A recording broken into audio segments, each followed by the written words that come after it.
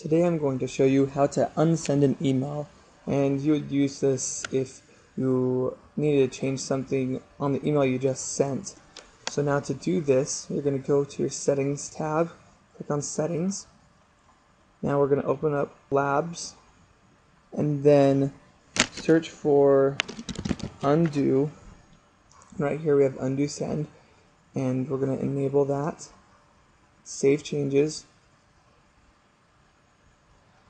Now we have that set up. Now if you ever want to change the number of seconds you have to undo the send, just click on Settings, come to Settings, stay under General, and then right here Undo Send, and the send cancellation period I have set for is 10 seconds.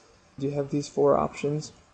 And I'm going to keep it at 10, and now just to show you how this works, let's compose an email.